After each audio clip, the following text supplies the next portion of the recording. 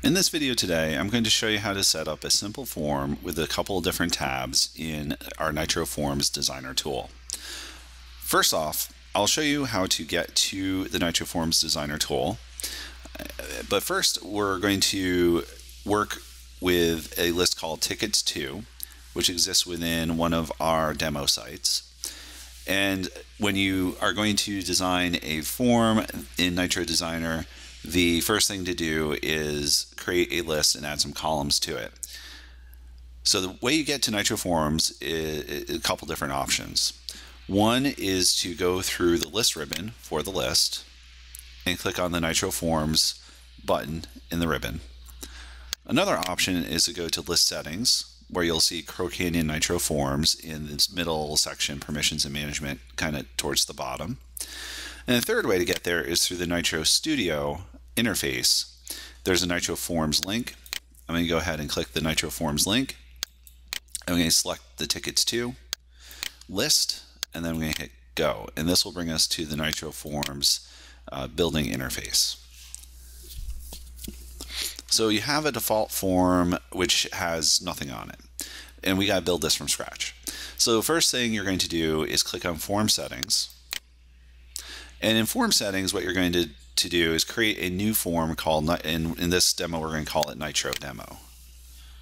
So you could copy from an existing form, but in this case we don't have any, so we're just going to go ahead and create it from scratch called NITRO Form.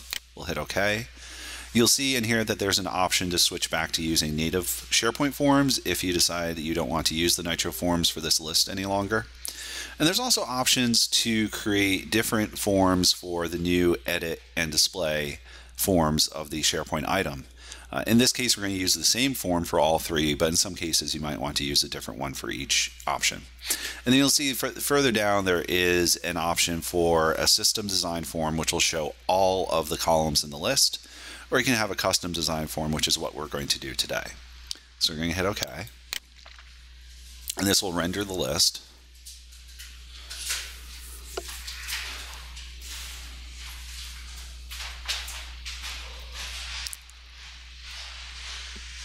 All right, once rendered, you'll see that you have an option to modify the title of the tab, and we're going to go ahead and do that.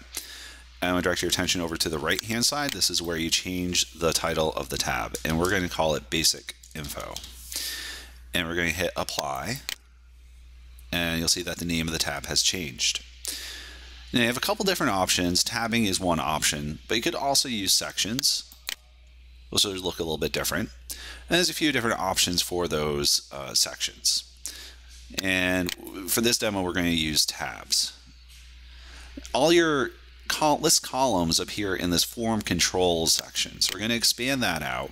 You'll see that you do have an option to add another tab, and we'll do that in just a moment. But first, what we want to do is add a few columns in here. So I'm going to drag and drop the form control onto the form itself. In this case, we've added a requester. We're going to add requester email. We're going to add a description field right here.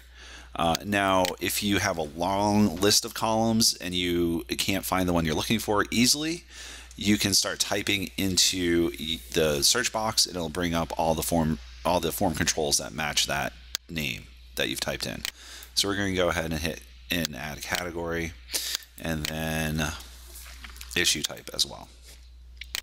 Once you have the fields on your form, you can go ahead and move them around. Let's say I'm going to go ahead and put category and issue type further towards the top. Another option you have here is if you do not have the column available in your list of form controls, you can simply go to the Create Column button at the top, click Create Column, and we're going to create a new column called Alternate Email. It's going to be a single line of text column. We'll ignore all these other settings for the moment. We'll just go ahead and create it. Oh, we've already used it, so let me call this Alternate Email 2. I'll hit OK. And now you'll see that you have Alternate Email 2. We can go ahead and add that to our list. And let's say you decide I don't want to use this column any longer. I'm going to go ahead and delete that column from my list. So you notice when you select one of these columns in the form itself, you have a few different options over here. And in later videos, I'll go through the permissions and validations, but for this video, I want to point you to the option to require that the column contains information. This makes it a column that it'll return a validation error if that column does not have information in it. We're going to leave that off for now. Now let's go ahead and add a second tab. We'll call this tab Request Info. And we'll add a couple different columns to this tab. Now all your columns become available again because you could have the same column available on multiple tabs if you wanted to. And we're going to go ahead and add Assign Staff. And we're going to go ahead and add Request Status. And then we're going to add Related Asset. So if I type in related asset link comes up. And we're going to add Due Date as well. So now that these have been added, you'll notice that I forgot to hit apply when I changed the name of the tab to Request Info. So I'm going to go back to that, hit request, change it to Request Info, click apply, and now that change has been made.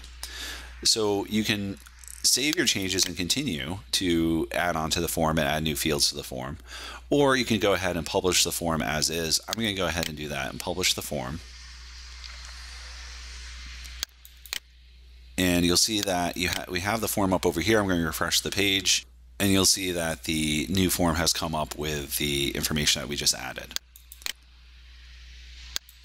In later videos, look for more videos for further configuration options within the NITRO Forms tool. Thank you for watching.